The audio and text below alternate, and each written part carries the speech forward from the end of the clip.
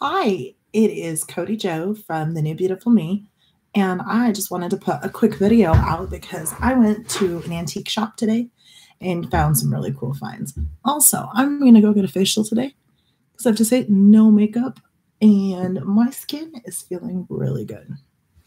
Okay, so we'll get through where's the really cool thing? Okay, so this is what I was most excited for from the antique shop. Now, this is a stereoscope.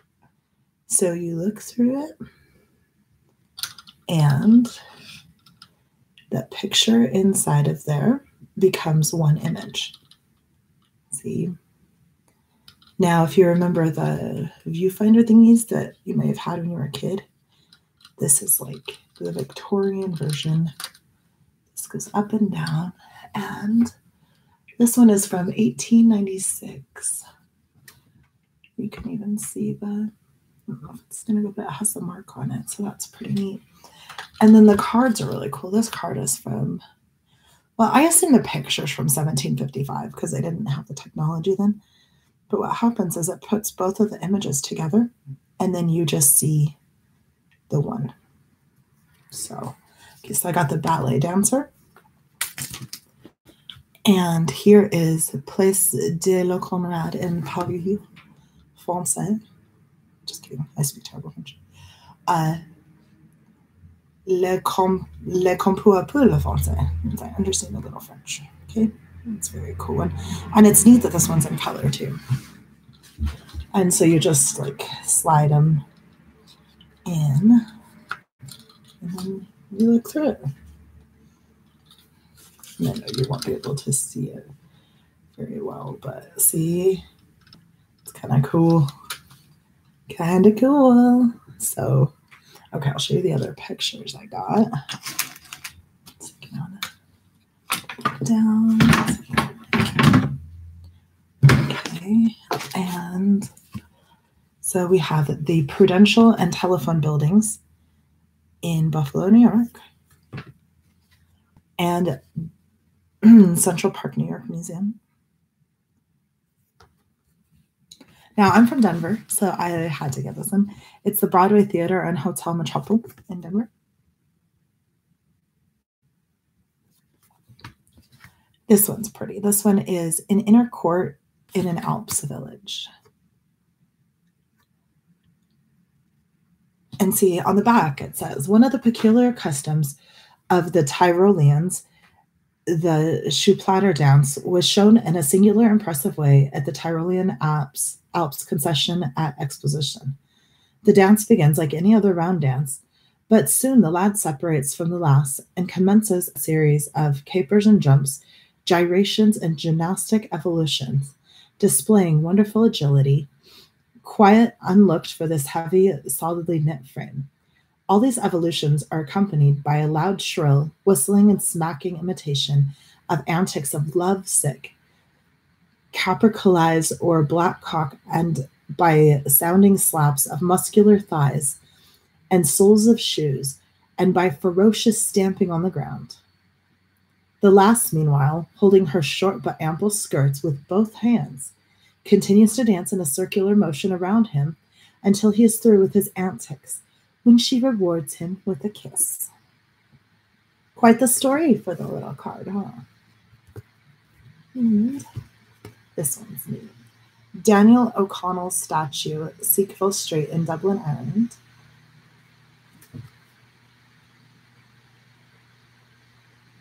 Now, O'Connell is the most magical name in Ireland, next to St. Patrick's own. The Liberator was born in 1775 and died in 1847 at Giona on a pilgrimage to Rome. He was educated in France and received such impressions of the horrors of French Revolution that his agitation for Irish liberty kept so far from violence or any semblance to the wild hysterics of the Celt, which had made Paris run with blood, and he was reproached with being a peace at any price man. He seemed to realize that his eloquent, peaceful agitation in Parliament and on the platform before vast multitudes of his countrymen would fall short of his purpose.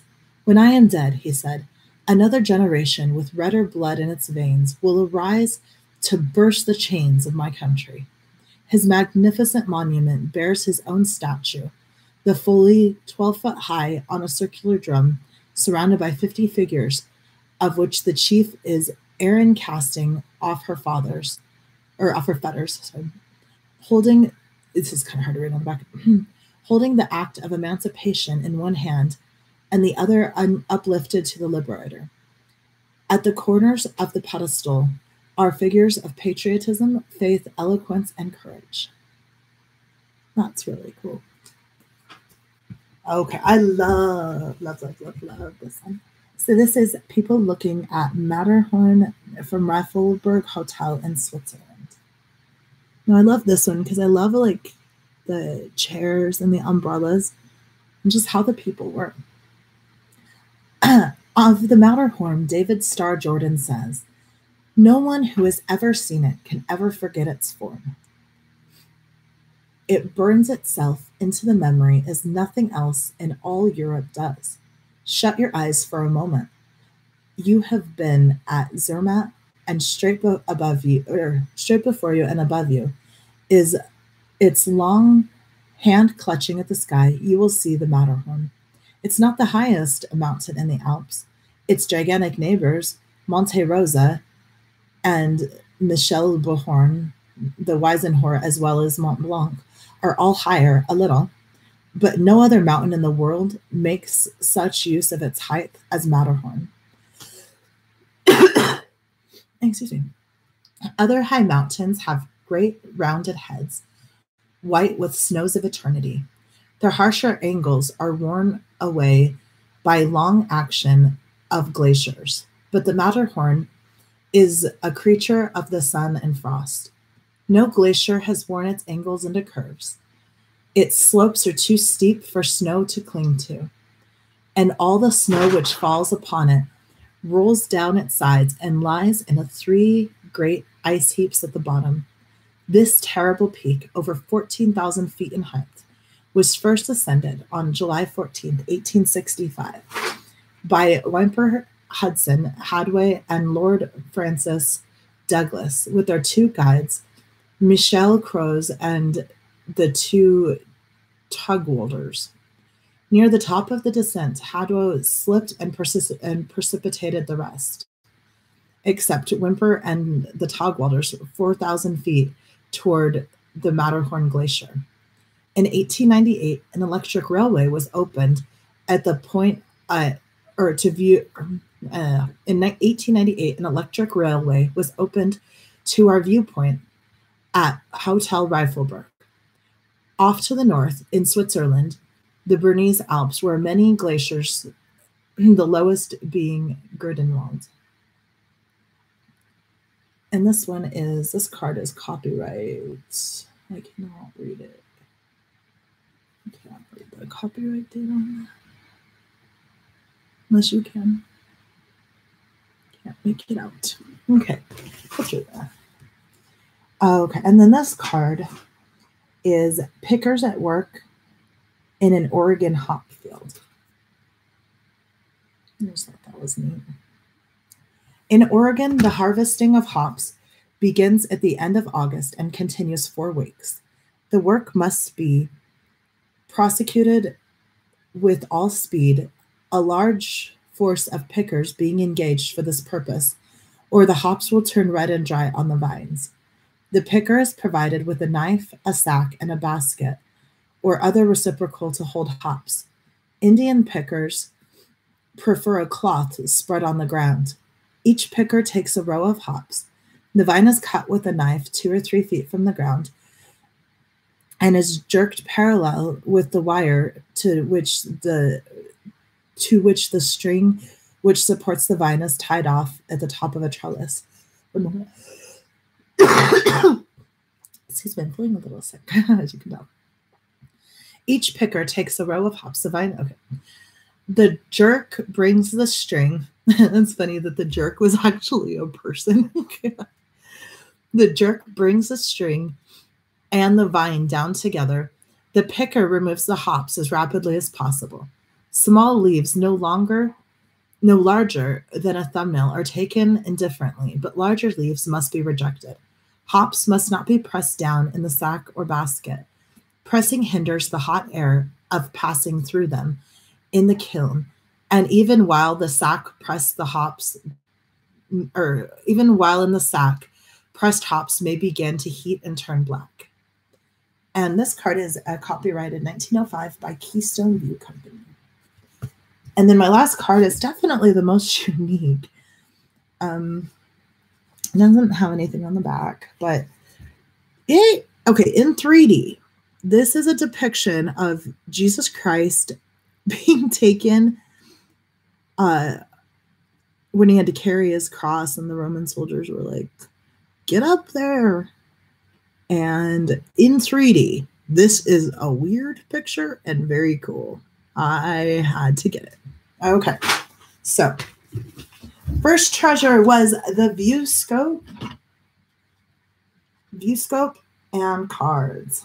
Ooh, you can also get risque cards. The lady at the shop told me it's totally gonna get Victorian porn. Totally gonna get Victorian porn. Okay, so next up. Ooh, okay. Christian Dior 1970s glasses. These are freaking fantastic. They are prescription, so I need to get new lenses for them. But they were originally like $70. This shop's closing.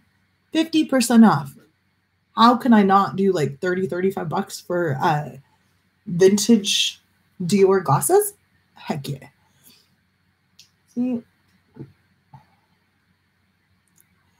Now, I mean, these are just so freaking 70s retro and awesome. Like, just the most awesome thing ever. Okay. No idea what chua is, but it's something. Okay. Next thing. The lady is a very good upseller at the store. They're closing, so I had my gauges in when I was in there, and she brought all of these gauged earrings. Now, these are normally, they were charging for vintage gauges. They're charging about $13 a piece for them. Or not 13. What did I say 13 a piece for them? That's not even a thing. 35. And she sold me 4 pairs for $20. So these ones are 8 gauges, and the 8 gauges fit me. See how freaking cool. Oh, I don't know.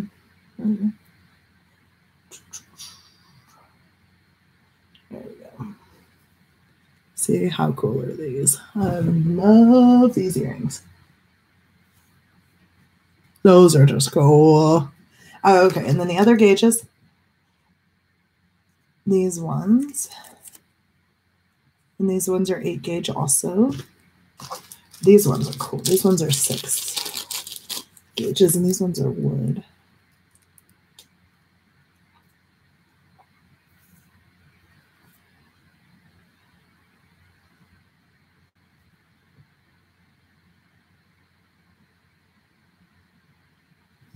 Okay, and then, so those ones are 6, and then,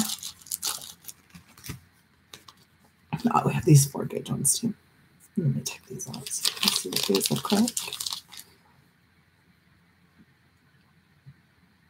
And those are pretty cool too. But hey, for $5 a pair for vintage gauges, lady knew I couldn't resist. Okay. And last on earrings are, these are so fun. Yep, a knife and a fork. Let's try these ones on. Oh god, these are heavy. Of course, because they're freaking silverware. I love the bead on the end of them too. The bead is fantastic. Okay. I mean, of course, I take a hat off. Those are just silly. I love them. Okay, now we're getting to my childhood. Now, this is the last thing, is Strawberry Shortcake. Like a real vintage Strawberry Shortcake doll. I love Strawberry Shortcake when I was a kid. Yay. So, okay, this was my score from the vintage shop. Yeah.